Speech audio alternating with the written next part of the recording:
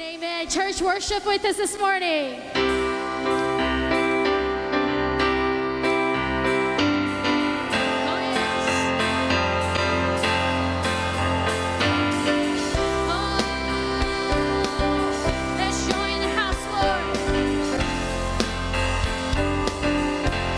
Sing it to him. We worship the God who was. We worship the God who is. We worship the God who evermore will be. Oh yes.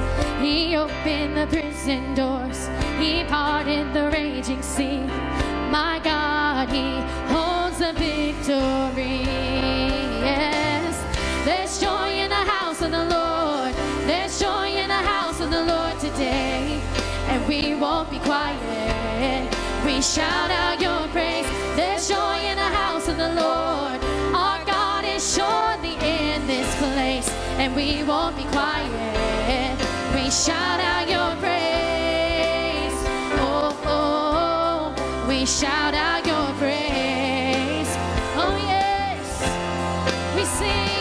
We sing to the God who heals. We sing to the God who saves. We sing to the God who always makes a way.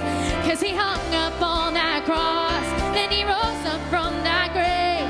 My God, still rolling stones away. Hey, there's joy in the house of the Lord. There's joy in the house of the Lord today. And we won't be quiet.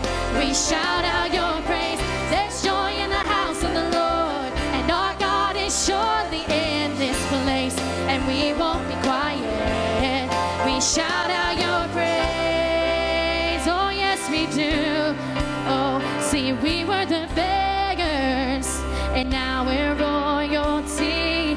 We were the prisoners. Oh, and now we're running free. We are forgiven, accepted, redeemed by His grace. Let the house of the Lord sing praise. Oh yes, we were the beggars. Oh, and now we're royalty. And we were the prisoners. And now we're running free. Oh, we are forgiven, accepted, redeemed by His grace. Let the house of the Lord sing praise. Sing it to Him, church. There's joy in the house of the Lord. Oh yes, there's joy in the house of the Lord today. Oh, and we won't be quiet. We shout out your praise. There's joy in the house of the Lord. Our God is surely in this place. And we won't be quiet. We shout out your praise. There's joy in the house of the Lord. There's joy in the house of the Lord today. Oh, and we won't be quiet. We shout out your praise. There's joy in the house of the Lord. And our God is surely in this place. And we won't be quiet. We shout out your praise. Oh, yes. Oh, oh, oh. We shout out your praise. Oh, yes, we do, Lord. There's joy in the house of the Lord today. Oh, oh, oh. We shout out your praise. We shout out your praise. Oh, yes, we do, Lord. He's worthy, amen. Oh, yes, we praise you, Lord. Let's just continue that, church. Oh, yes. Oh. Oh, we praise you, Lord. Let praise be a weapon that silences the enemy. Let praise be a weapon that conquers all anxiety. Oh, let it rise.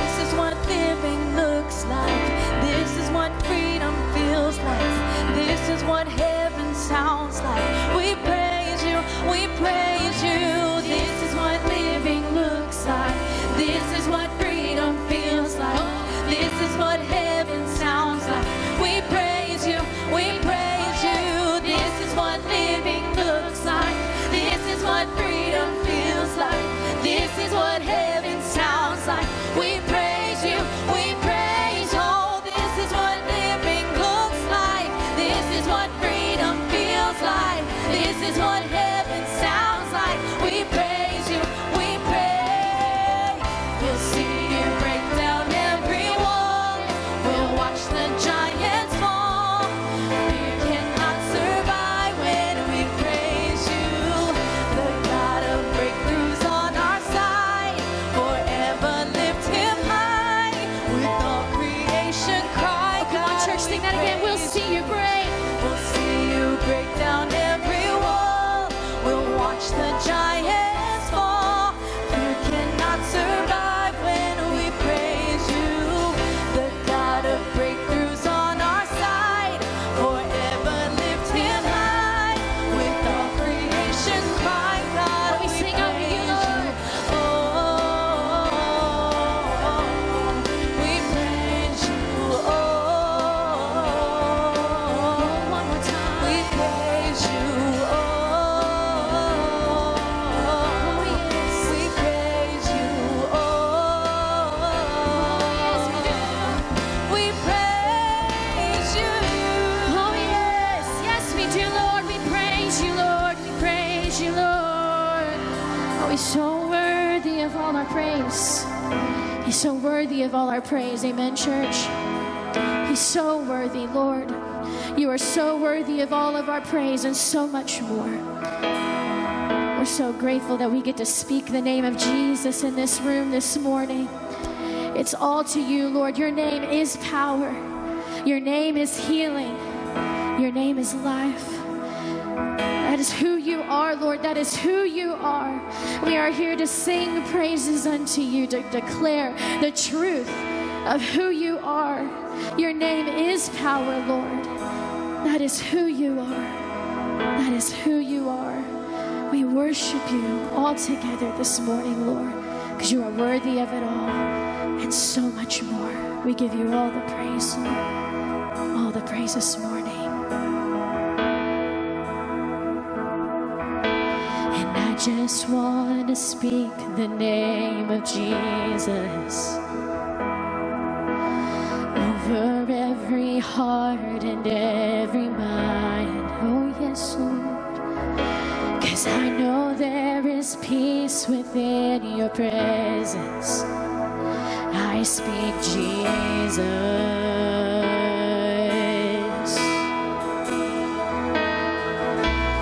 I just want to speak the name of Jesus. Till every dark addiction starts to break. Oh, yes.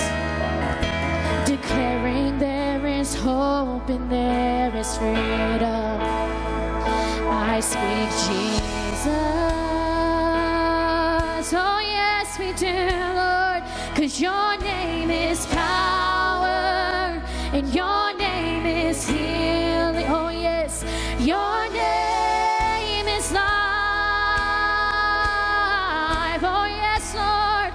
You break every stronghold. You shine through the shadows. You burn like a fire.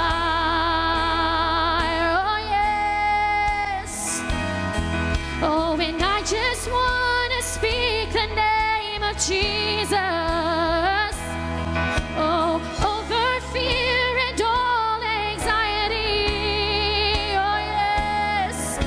To every soul held captive by depression. Oh, I speak Jesus. Oh, 'cause your name is power and your name is healing. Yes, Lord, your name is alive. Oh, you break every stronghold, break every stronghold. You shine through the shadows. Lord, you burn like a fire. Oh, yes, you do. Your name is power. Your name is power. Oh, yes, your name is healing.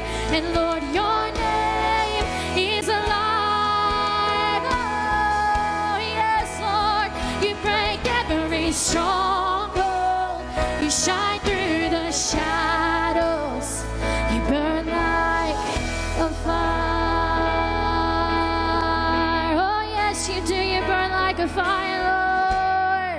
That's who you are. That's who you are. You shine light in the darkness, Lord. You shine light in the darkness, Lord. Oh, yes. That's who you are. That's who you are. Let's do it, church. Shout Jesus from the mountains and Jesus in the streets. Yes, Lord. Jesus in the darkness over every enemy. Oh, yes. Jesus for my family. Oh, I speak the holy name of Jesus. Oh, we shout Jesus from the mountains. Oh, and Jesus in the streets. Yes, Lord. Jesus in the darkness over every enemy. Oh, yes. Jesus for my family. I speak the holy name of Jesus. Come on, church, shout Jesus from the mountains. We shout Jesus from the mountains. Oh, and Jesus in the streets. Yes, Lord. Jesus in the darkness over every enemy. Oh, and Jesus for my family. I speak the holy name of Jesus. Oh, yes, your name is power, and your name is power. Your name is heal. Yes, Lord, your name is alive. Oh, yes, it is. You break every stronghold. Oh, yes, you shine through the shadows. You burn like a fire. Oh, yes, you do. Your name is power. Your name is power. Lord, your name is healing. Lord, and your name is alive. Oh, yes, it is, Lord. You break every stronghold and shine through the shadows. You burn like a fire. Oh, yes, you do. You burn like a fire, Lord. Oh, yes. And I just want to speak the name of Jesus over every heart and every mind. Oh, yes, Lord. Oh, 'cause I know there is peace within your presence. I speak Jesus. Oh, yes, Jesus in this place. Oh, Jesus in this room. Oh, I speak Jesus over you this morning. Jesus, Jesus, Jesus. Oh, yes. Sing, your name is power. Your name is power. Lord, your name is, oh, yes, it is. Your name is life. Yes, Lord. You break every stronghold. You shine through the shadows.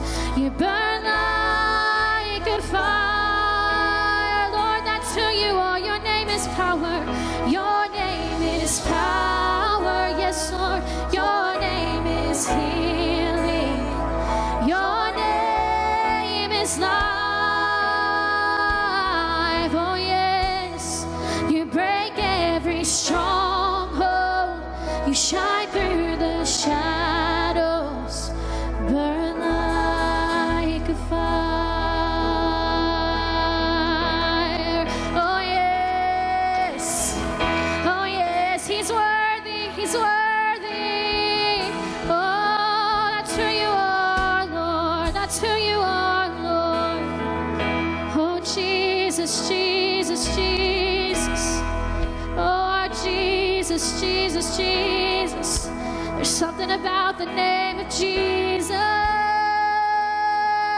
Oh, oh, I speak Jesus in this place over you. Oh, I speak Jesus. in the room, I sing Jesus. It's the only name, it's Jesus. He's the only one worthy, my Jesus. Something about the name of Jesus. No one like you, Lord, but Jesus. He's our healer, Jesus. He's provider and he has power. He's Jesus. Oh, that's who you are, my Jesus, Jesus. Something about the name Jesus. Oh yes, 'cause your name is power, Lord, your name is healing, and your name is life. Yes, it is, Lord. You break every stronghold. You shine through the shadows in the dark, burn like a fire. Come on, church, just one more time. Sing, your name is power, and your name is power, and your name is healing, Lord. Your name is life. Yes, Lord. You break every stronghold. Yes, shine through the shadows, burn like a fire.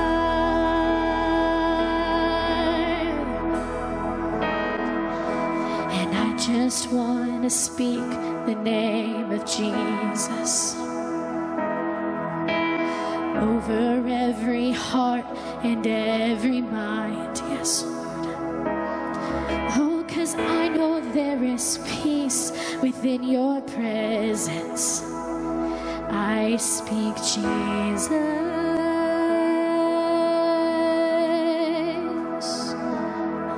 Jesus, Jesus, Jesus, Jesus, Jesus. Speak Jesus, Jesus, Jesus over you, over every mind, over every heart this morning. Jesus, Jesus, Jesus over you. Jesus, Jesus, Jesus. Lord, I'm so grateful. That name, things have to change. At the mention of your name, it has to. Your name truly is power, and it is healing, and it is life, Lord. It truly brings life. Nothing else matters but you, Lord. You're powerful and break every stronghold, and yet you let us call you ours. You're such a good Father. You're just so awesome. You are so holy. You are so worthy of all of our praise this morning. Each and every day, Lord, we cry to you that you are holy and that you are worthy. But there's something about your name, Lord. Just by the name of Jesus, so many things change, Lord. Mountains move, chains break. There's healing. There is power in that name. We don't have to say anything else but your name, Lord. And we're just so grateful for the name of Jesus and for what you've done for us. So, Lord, as we get ready to receive your word this morning, I pray that we would come with open hearts, that the word would take root down deep, and by the power of the Holy Spirit, we would be doers of the word. Let us not leave here the same, but to be changed by you, Lord. Because we need you and want to be the hands and feet of Christ. That's all that matters, Lord. We love you. We give it all to you this morning. In Jesus' name, amen and amen. Church, can you give him a hand clap of praise? He's so worthy, amen. He's so worthy. He's so good. Well, church, we are so glad that you could be here this morning. Will you take a few seconds to greet one another, and we'll get started with the sermon video soon.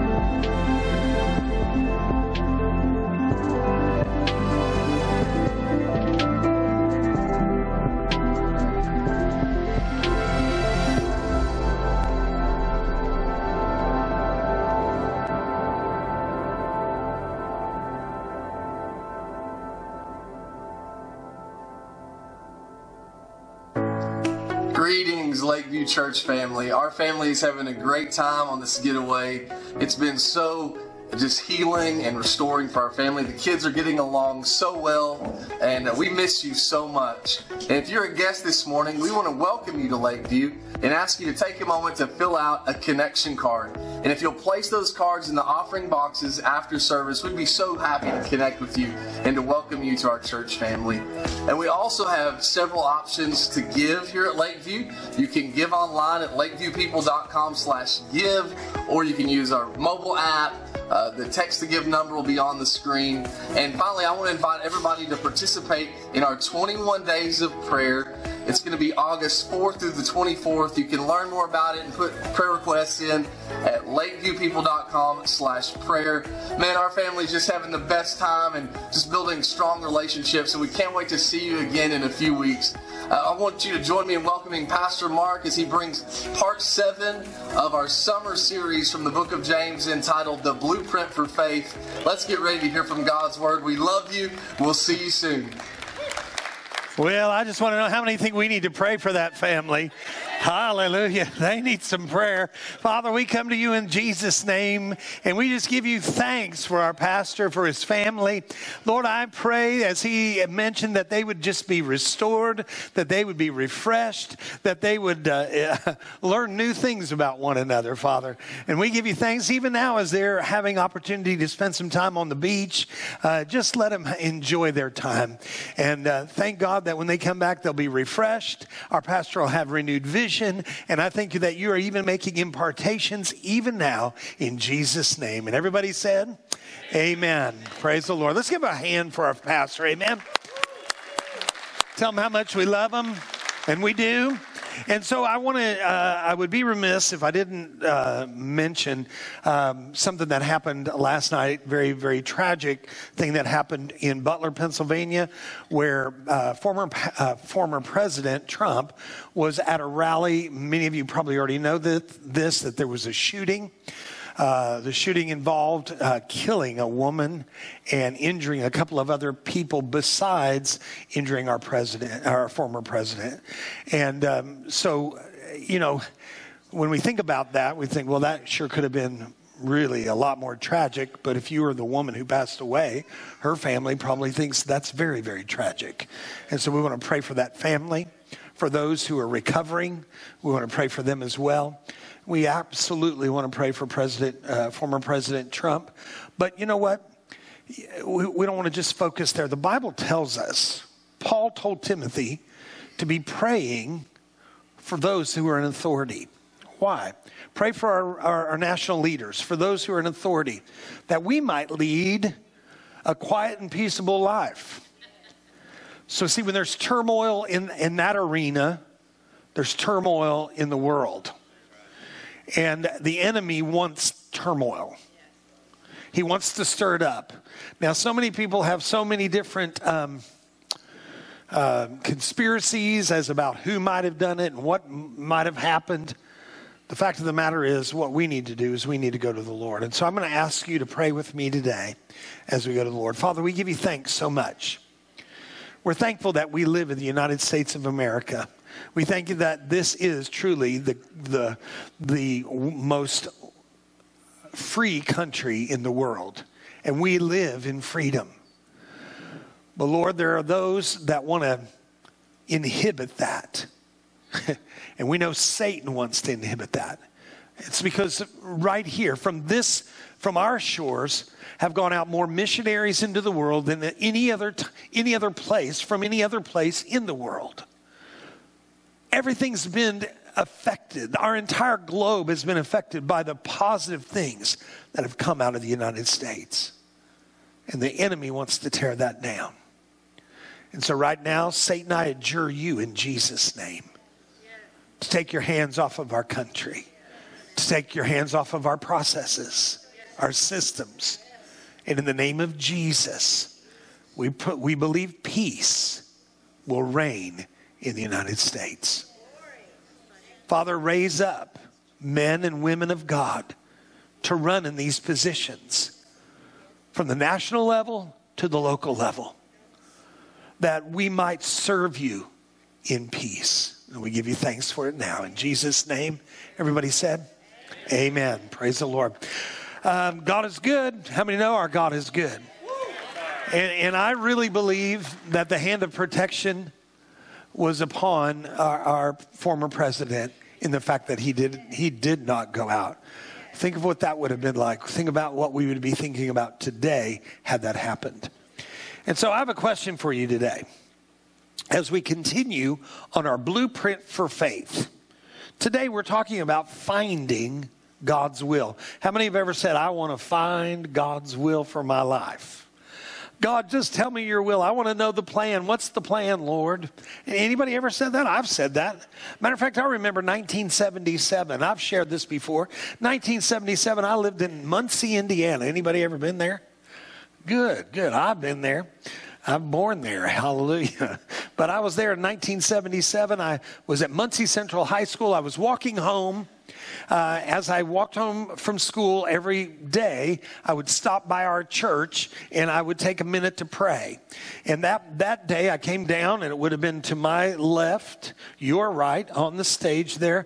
There were steps just like this, but it ended at the wall. The steps ended at the wall. And right there at the wall was a stained glass, very similar to these stained glass, right there. And I bowed down at that altar and prayed. Not always a long time, sometimes 10 minutes, sometimes 15 minutes, sometimes an hour. But it just depended. I'd take my Bible in there, I'd sit down, I'd read my Bible, and I'd pray. And one day, I heard the Lord ask this question. I was seeking him about his will for my life. And I heard him ask this question, will you work for me? And I thought that meant he wanted me to go into vocational ministry. Now, vocational ministry, there's a joke that goes with that. I'm going to tell a joke. I'm sure hoping you'll laugh. What is vocational ministry? See, everybody's called to full-time ministry. How many? This isn't a joke. Everybody's called to full-time ministry. We're all called to full-time ministry. We're all called full-time to live for Jesus Christ. We're not called to be living for Jesus on Sunday and live like the devil the rest of the week. I've heard a few country songs that say that we party on Friday night and pray in church on Sunday morning. That ought not be so of the church. Come on. And so, but vocational ministry means that you're paid to be good. You got to be good because they're paying you, right? If you're in not vocational ministry, but ministry every day, you just get to be good for nothing. I thought it was a joke. It's one of them old preacher jokes, and you know, sometimes old preacher jokes aren't funny. But anyway, truly, I want you to know this. God has a purpose for your life. How many believe that? You wouldn't be here if you didn't believe God had a purpose for your life. You wouldn't be here if you didn't believe God had a plan for your life. That there wasn't something that you were to be doing with your life. You would not be here if you didn't believe that. If you're here and you don't believe that, I hope by the time we leave here, you have a new perspective on how God wants you to live your life. See, I want you to know there are two types of purposes. Two types. There's life-defining purposes, and there's life-encompassing purpose. Our life-defining purpose, life-encompassing purpose. Anybody ever heard of a man named Billy Graham? Yes. Just a few of you. All right, good. He's pretty well known. When we think about our life-defining purpose is what they say about you at your funeral. It's the one thing that sticks out that everybody says, but he did this or she was that. This happened, and in that moment, they took control and they did what they needed to do to make things happen. There was a man named Billy Graham in 1934. I asked in the first service if anybody was around in 1934. Did you know nobody said yes? So I'm concerned about that. Anybody here around in 1934? See, my mom was born in 36. Carol, you were here in 1934. Let's give Carol, just your sister was. Let's give her a big hand. Amen. Carol always reminds me that she's the younger sister, right? Isn't that right, Carol? That's right. All right. And so in 1934, Billy Graham attended a revival meeting. He was a young man in his teenage years. He attended a revival meeting. In the revival meeting, the preacher there was the evangelist Mordecai Ham. And after Mordecai Ham preached, Billy Graham responded to the altar call, came to the altar and received Christ as personal Lord and Savior. Now, that's a pretty awesome thing. To think I was the guy who did the preaching the day Billy Graham gave his life to the Lord. It was a life-defining moment, but you know what? In the moment, nobody knew. Nobody knew that in the moment. Why? Because Billy Graham had to honor God. Billy Graham had to do what God called him to do. Billy Graham had to find his life purpose and fulfill his life purpose before the life-defining purpose of Mordecai Ham could be recognized. And today we say Mordecai Ham is the guy who led Billy Graham to the Lord. You know what? There's things that are happening each and every day in your day that seem status quo. You know what I'm saying? It just seems like this is what I do every day. But if you do what God called you to do every day, there will be that time that there's going to be that life-defining purpose that is established in your life. For many, a life-defining purpose is born from difficulty. It's born out of difficulty. Have you ever heard the term, the phrase that said, you were here for how does it go with Esther?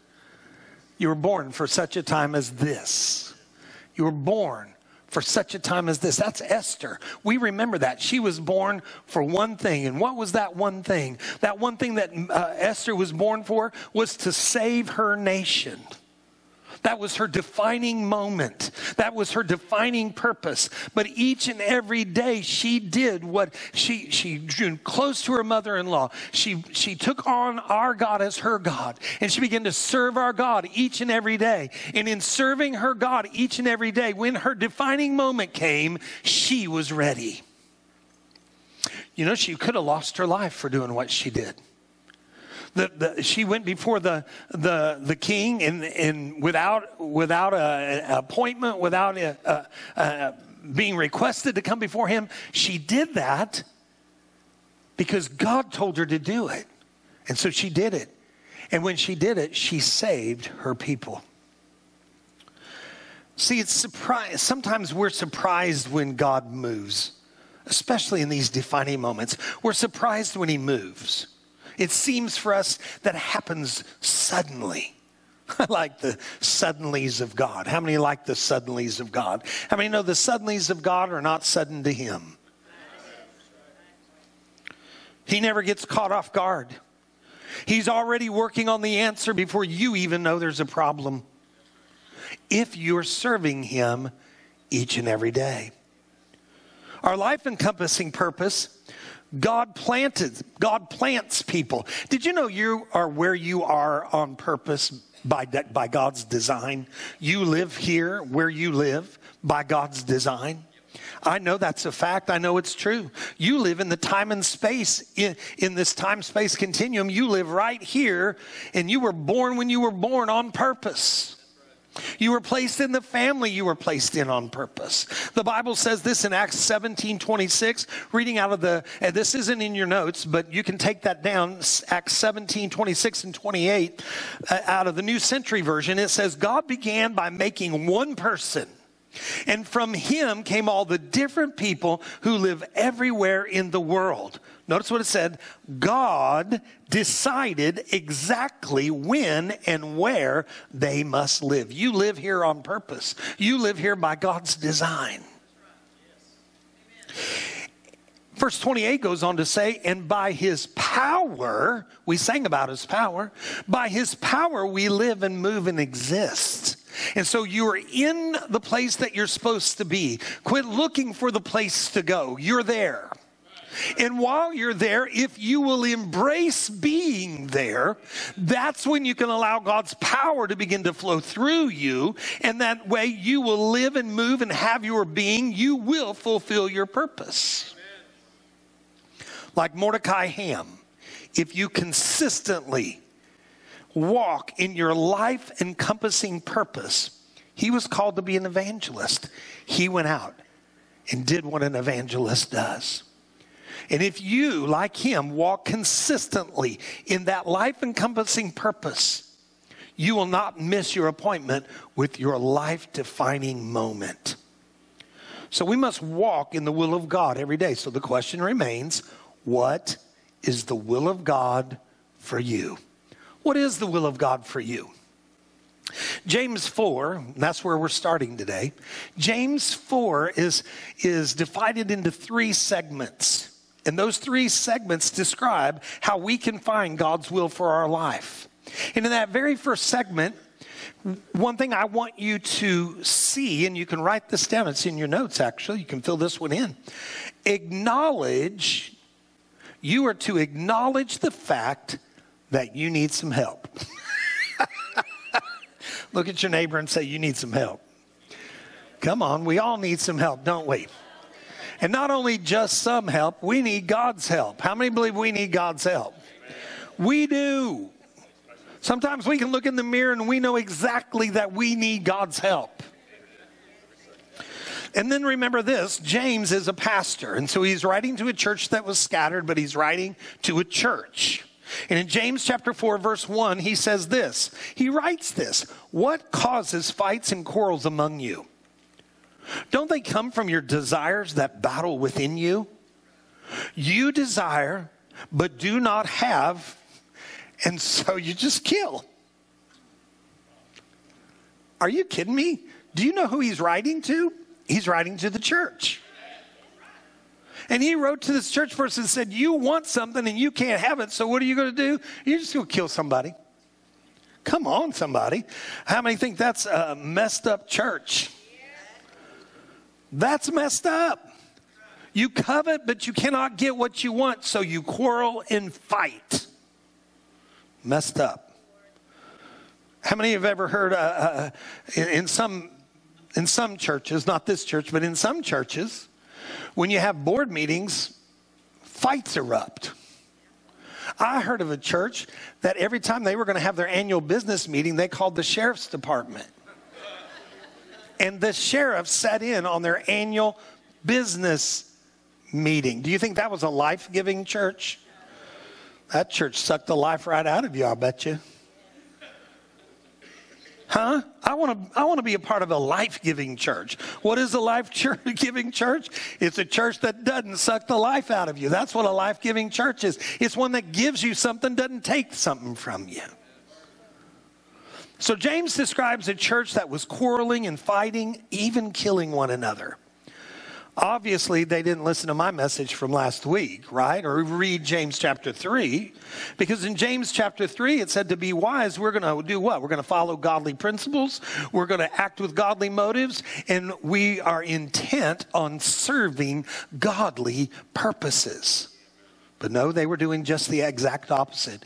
And how many know there are times we do exactly the opposite of what God asks us to do? We do. We do.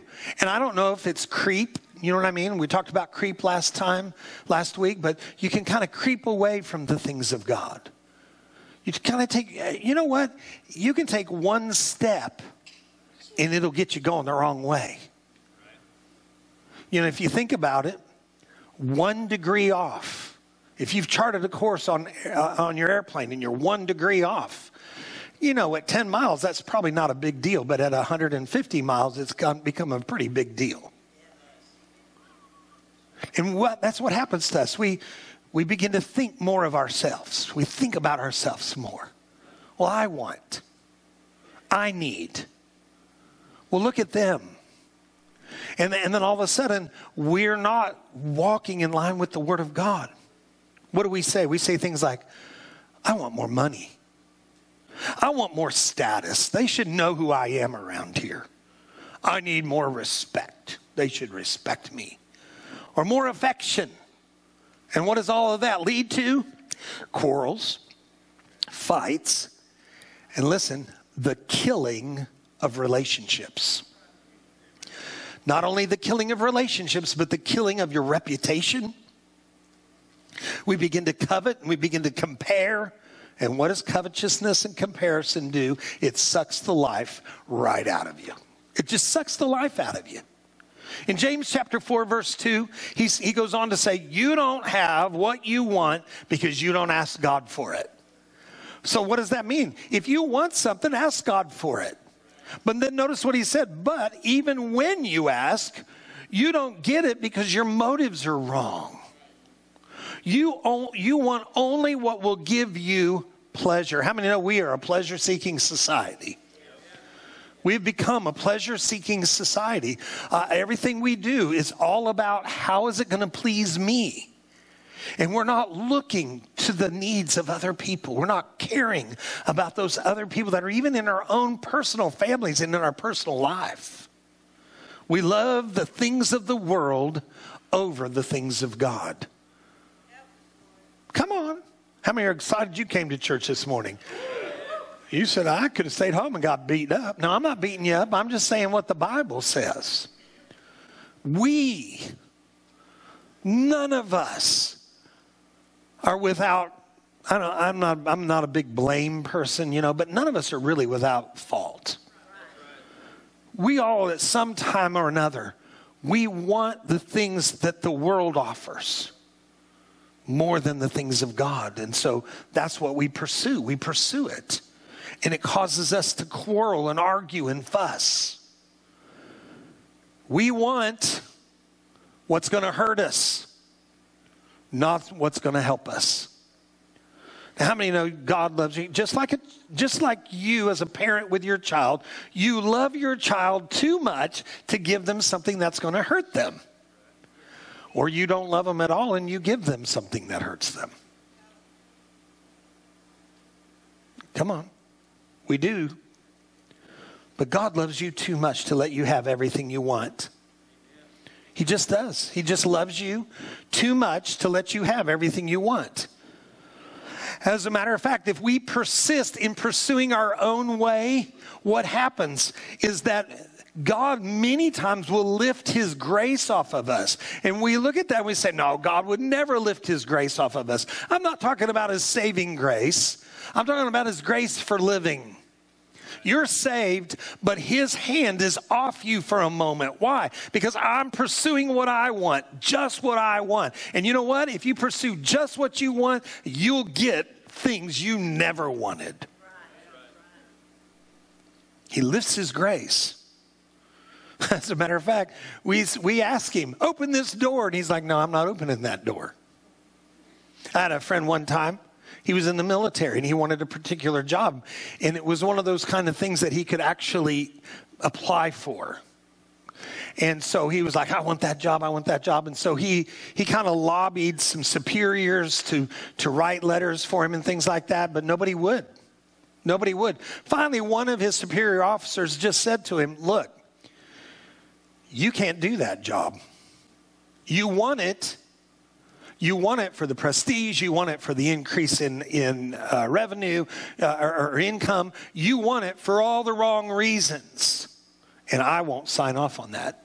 And he didn't get it. And later on, as he grew older, he recited that very instance as it was an instance that caused him to grow as a person. See, God wants you to grow. And he's not just going to give you everything you want. He can't do that. As a matter of fact, that sometimes it seems like God's against you. But I went to church and they said, God's for me. How many know that in being for you, God at times can be against you? He can oppose you. That's scriptural, and that's the will of God. How do we know? James 4:6 says, he gives grace generously. But as the scriptures say, God opposes the proud. If we're going to persist in pride, if we're going to persist in wanting our way, we are setting ourselves up at opposition against God.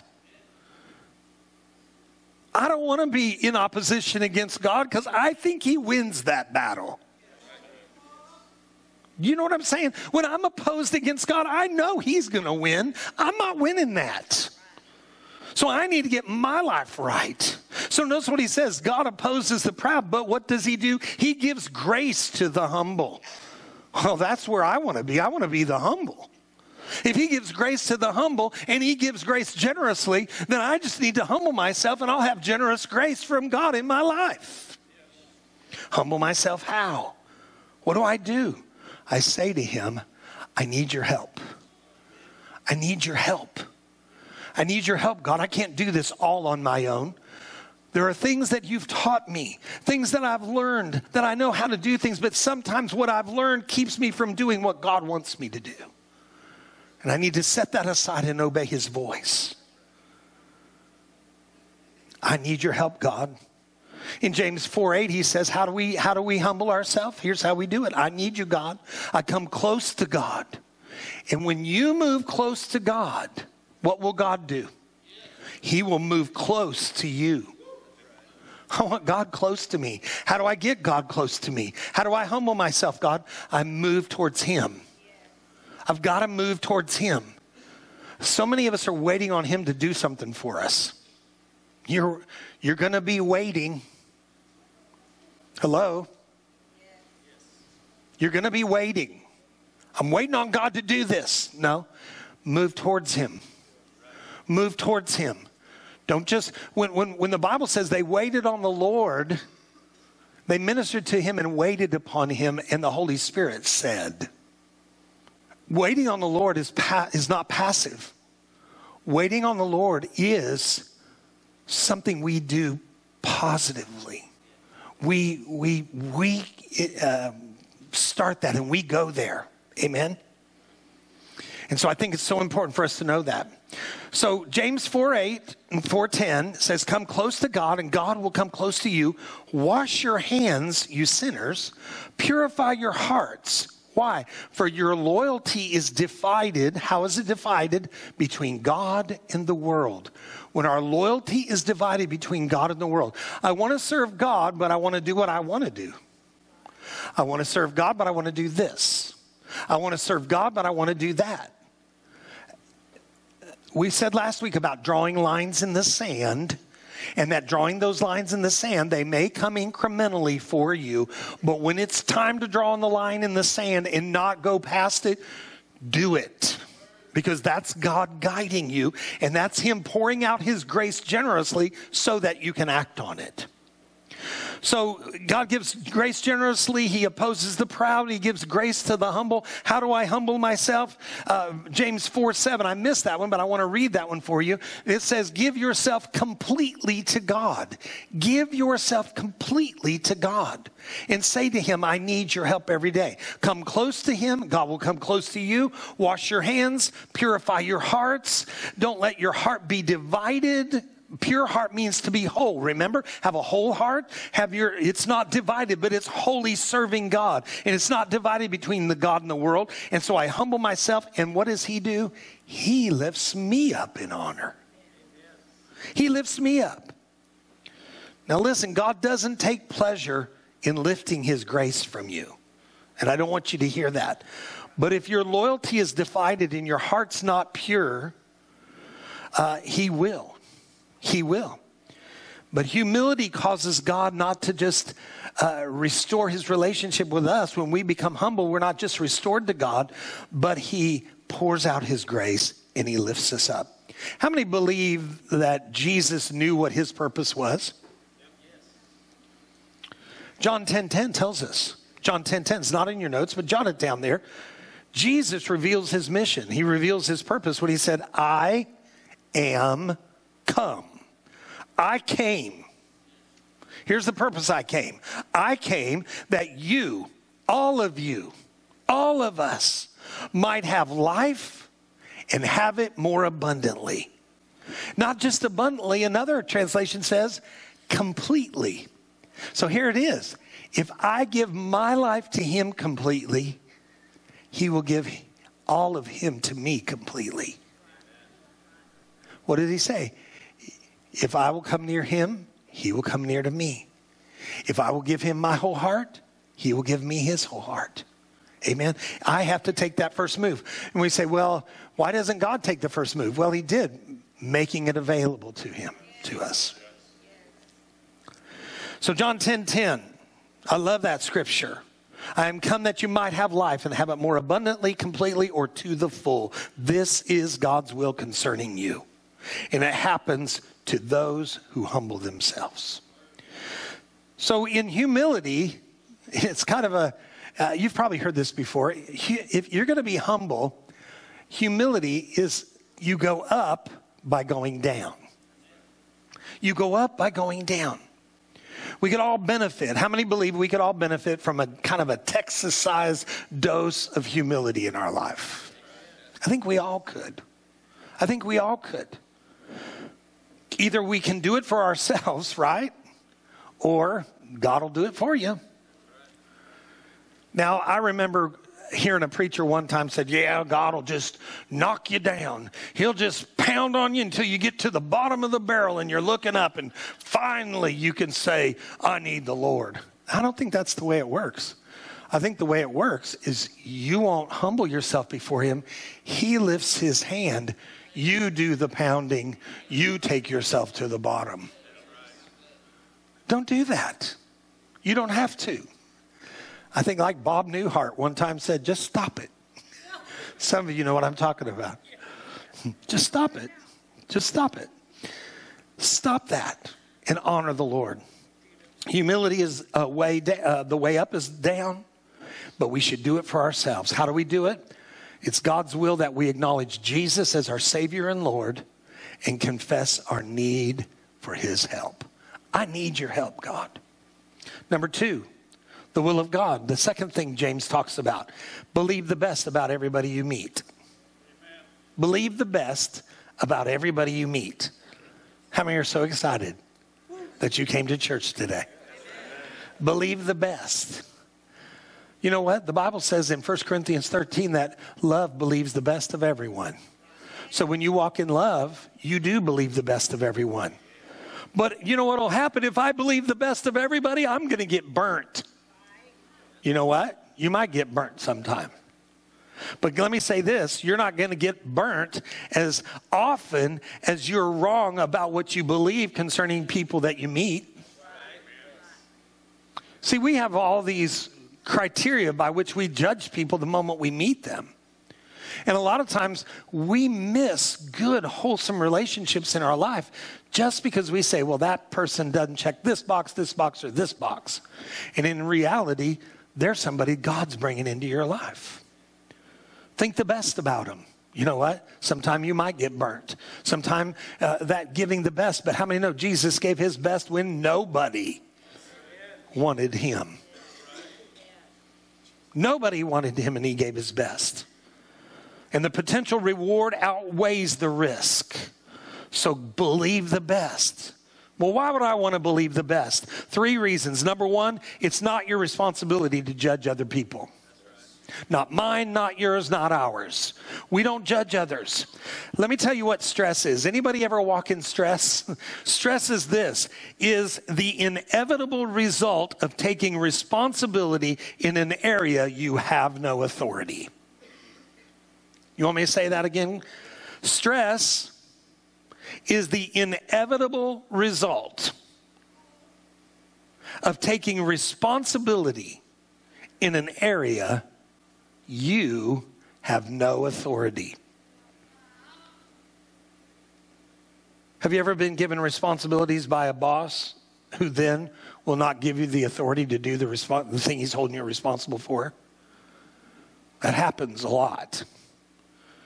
It happens a lot. They say, I want you to do this, and you're responsible to get that done, but then to have the authority to actually go do it, they won't want to release that. Then you're frustrated. It's a very frustrating thing. Well, that's the thing. You're not anybody's judge. So it becomes very stressful to you to judge other people, always living in a judgmental life. But listen, you don't have the responsibility or authority to judge other people, but there are some exceptions. If you're an elected judge, you work for God. If you're in law enforcement, you work for God. If you are responsible for church discipline, you work for God. And if you're a parent, you work for God. You are responsible to judge what's going on in your kids' lives and to minister to those needs. And sometimes, that's not an easy thing. You have responsibility to judge what's going on. James 4:11 and 12 says this, don't speak evil of each other, dear brothers and sisters. So who's he talking to again? The church. If you have to say it, then that means it was going on, right? He would have never had to say it had it not been going on. So somebody was talking evil of somebody else. And he said, don't talk evil of each other, dear brothers and sisters. Then he said this, God alone, who gave the law, is the judge. He alone has the power to save or destroy. So what right do I have to judge, or what right do you have to judge your neighbor? Paul said it this way, who are you to judge another man's servant? Who are you to judge another man's servant? So here's my suggestion. If you find yourself being judgmental, you need to resign as the general manager of the universe. You just need to tender your resignation now. I do too. If that was me, I need to tender my resignation. I'm not the judge of the universe. See, God is love, and his responsibility as a God of love is to correct us, to guide us, and to discipline us. Our responsibility, our only responsibility, is to walk in love. Owe no man anything but to love him, is what the Bible says. I'm to owe no man anything but to love him. So my responsibility is to love you. And if you have issues, if you've got something going on in your life, I will point you to where you can get some help. Come on, somebody. Because I know where my help comes from. So he said, don't speak evil. So when the point number 2, the second reason that you want to speak the best about everybody you meet is when you judge others, you're wrong most of the time. You know what I mean? We're wrong most of the time when we judge other people. We need to believe the best. 1 Corinthians 4:5 says this in the Message paraphrase. It says, so don't get ahead of the master and jump to conclusions with your judgments before all the evidence is in. How many judge a matter before you hear the whole thing? It's really easy to do. We jump to conclusions. You can see it on Facebook and Instagram all the time. There are people who know exactly what happened in Butler, Pennsylvania. Just ask them. They weren't there, but they know. You follow what I'm saying? They know. They're jumping to conclusions. They're all over the airwaves. And when he comes, it says, he will bring out in the open and place in evidence, I like that, all kinds of things that we've never even dreamed of. There are things going on in people's lives. We judge them. That's where we say, again, I can't believe they act that way. But once the evidence comes, we can't believe they don't act more that way. He's going to reveal inner motives and purposes in prayers. Only then will any one of us get to hear, well done from God. How many want to hear that? Well done. I want to hear it from God. Number 3, or the third thing down there, the third reason that you want to believe the best about everybody is when you believe the best, it allows you to engage in what's called the law of reciprocity. The law of reciprocity. It's a law that God engages in. We've already talked about it. When you draw near to him, what will he do? Draw near to you. He reciprocates your action. And so if you believe the best of other people, you need to engage in the law of reciprocity. What does that mean? What you do for someone, they will do for you. That sounds a little bit like the golden rule. The golden rule says, do unto others what you want them to do unto you. Right? And so if you get to a door, anybody ever been to Kohl's right here in the great city of Wichita Falls? Kohl's. They're having a sale, y'all. Just want you to know. And so you walk through that front door, right? And then there's another door you got to walk through to get into the store. Y'all been to stores like that? There's 2 doors. Lowe's has it like that. It's for weather and to keep the air conditioning regulated and all that. I guarantee you've done this. You walk up to the door, somebody's behind you, you grab the door, after you. And they'll say, well, thank you. And what are they going to do? They'll grab that other door and open it and say, let me return the favor. Right? Has that ever happened to you? It's happened to me tons of times. And I've done it tons of times. Where I've opened a door for someone. That's the law of reciprocation. And the thing about it is, people have an innate tendency to reciprocate for kind acts. It's just within us to reciprocate for that. There are givers and takers. We know that. They're the fringe. Those that give everything away, they'll give everything away. And those that'll take everything from you and never reciprocate. There's 2 fringes. But most people fall in this area where they will honor you. Well, listen to what Luke says. Jesus said this. I think Jesus already knew this. Do not judge others, and you will not be judged. Do not condemn others, and it will not come back against you. Forgive others, and you will be forgiven. Give, and you will receive. Your gift will be returned to you in full, pressed down, shaken together to make room for more, running over and poured into your lap. The amount that you give, here it is, you guys, the amount that you give will determine the amount you get back. That is the law of reciprocity or reciprocation. It's a law. The amount you give will determine what comes back to you. It's a boomerang effect. But how many know the converse is true? That if you're going to be condemning or critical of others, it comes back to you. Some of the most judgmental people, man, you know, they're judgmental of everybody and everybody's judgmental of them. And they can't get a break. You know what I mean? Nobody likes me. Well, you don't like anybody. So it's amazing how that works. So here's what I want you to do, because we're better than that. Why? Because Jesus is on the inside of us. That's why we're better than that. Not because we're better than them, but we're better than we used to be. Remember? We are better. Why? So we can sow good seed and believe the best of other people. And when we're not judgmental, it will come back to us. I think that's important. So believe the best about everybody you meet. Number 3, the will of God. We're going to close with this. This is really important. Matter of fact, of all the 3 points, I think it's the most important.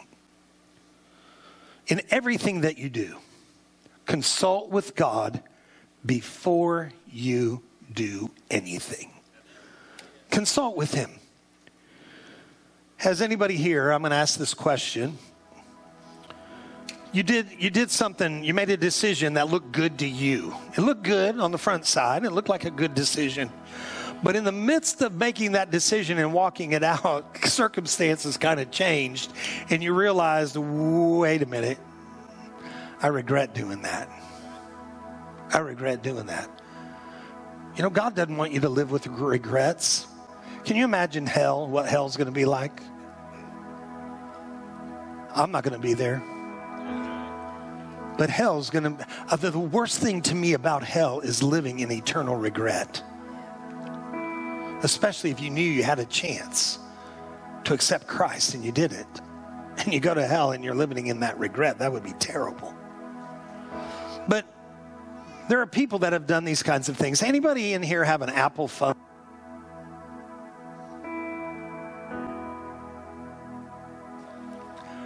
Raise your hand. Raise your hand. Thank you. Raise your hand if you have an Apple phone. Raise your hand real high. What other phone is there? Who started Apple anyway? Anybody know? Who? Steve Jobs. Was Steve Jobs the only one who started Apple? No, who else was with him? Steve Wozniak. Steve Wozniak was with him. So we have Steve Jobs and Steve Wozniak, but you know there are three people that founded Apple? You probably don't even know the third guy's name. His name is Rob Wayne. Rob Wayne. Rob Wayne was an acquaintance of both Steve Jobs and Steve Wozniak when they were working in their garage. They're working in their garage on something that is going to be revolutionize the world, right? And so they need about another $1,500. And so they say to Ronald, they say, Ronald, if you'll give us $1,500, we'll give you 10% stake in our company. He's like, hey, okay, I can do that. So he gave him $1,500. About 3 weeks later, he got what's called cold feet, and he wanted his money back. Well, they gave him his money back, and they gave him $800. He got he cashed out for $2,300, an $800 increase on his investment for 3 weeks. How many would take that? That's pretty good, isn't it? That's pretty good. Except if he hadn't have done that and just let it ride, right? Let it ride.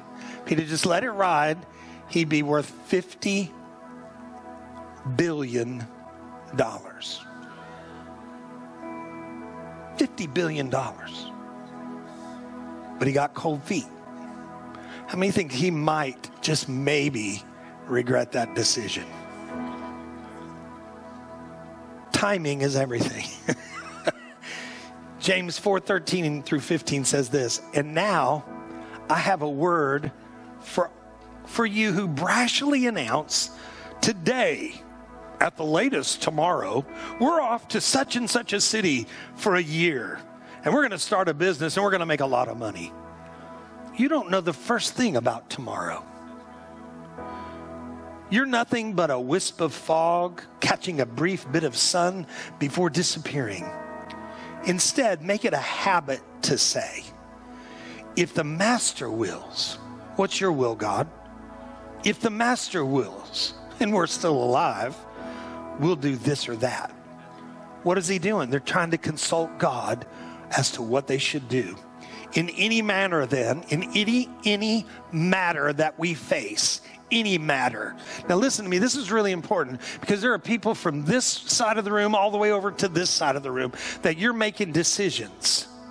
And there's some very, very important decisions in your life to be made. The final question on any matter is this: will this honor God? Will this decision honor God? Like in your money decisions. A lot of people, their decisions is, well, I'm going to make this decision because it's going to make us more money. No. Will it honor God? Or I got to relocate. I need to move. I'm not doing well here. I need to move. We need to change the scenery. This will make me happy.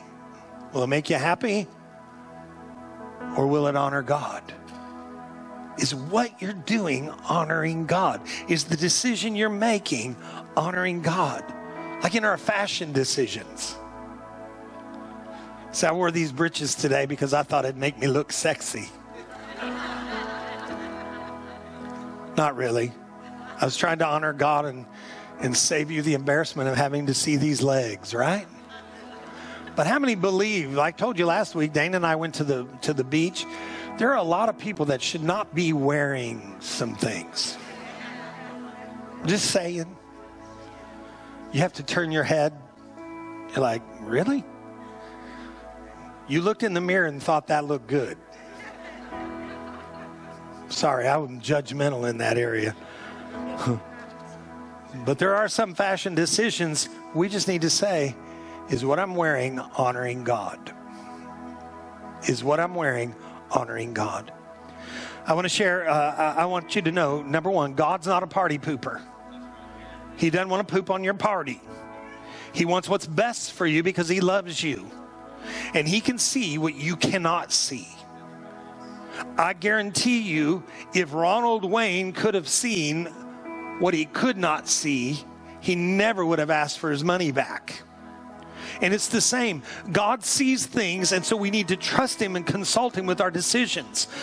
And not in your notes, Proverbs 3, 5, and 7. It should be on the screen. It says, trust in the Lord with all your heart. Do not depend on your own understanding. Seek his will in all you do. The will of God is to seek his will in all you do.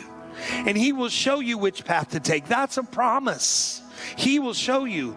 Don't be impressed with your own wisdom. Instead, fear the Lord. Turn away from evil. Jesus said something very, very similar. Matthew 6, 31 and 33. Don't worry about these things, saying, what will I eat? What will I drink? What will I wear? These things dominate the thoughts of an unbeliever. So don't act like an unbeliever. But your heavenly Father already knows your needs. What are we supposed to do? Seek the kingdom of God above all else. You've heard it said it this way. Seek first the kingdom of God and its righteousness. Or why am I seeking its righteousness? So that I'll live righteously. And what will happen? God will give you everything you need. If you'll just honor him. Let's stand this morning. What if we did this? What if we admitted our need for him? What if we believed the best about everyone? What if we, in every decision, consulted God? What do you think our life would look like? What would our life look like? Can you answer that? It'd be a life of what God would call success. Not what the world might call, but what God would call. How do you think our church would look? Further, how do you think your family would look if everyone in your family admitted they had a need for God? You know, there are people in here today that have family members that are not saved. They have family members that don't know Christ. And if you'd ask them, I'll bet you they would say, man, I just want my family members to know Christ. I don't want to go to heaven without them. I wouldn't say there's a person in here that wants to go to heaven without your family. I don't want to go to heaven without mine. But we need help. Because so many times we think judging them for their actions is going to lead them to the Lord. Can I tell you, it's not going to work. I had a man in first service. Came to me afterwards. Only thing on his mind is his daughter. Let's think about that just for a minute. I want you to close your eyes. I want you to think about your family. How can I model what they need? Number one, I can admit, Lord, I need you. Let's say that. Say, Lord, I need you. I need your help. Let's make that commitment, Lord. I will believe the best of everyone. And Lord, I will consult you in every decision.